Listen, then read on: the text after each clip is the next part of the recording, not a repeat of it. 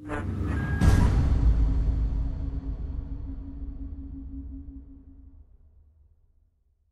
favorite thing about working on the Hulk by a long shot is taking advantage of something that is very easily overlooked. We tend to think of the Hulk as a lumbering brute, but a hero who can jump miles into the air can very easily move like lightning across the page. And one of the things that Neil does beautifully is characterize the Hulk as a force of nature, as a behemoth that moves with incredible speed like a blur across the page. I always want to get across the idea that I don't care whether you're 5 feet or 500 yards away from Bruce Banner when he changes into the Hulk.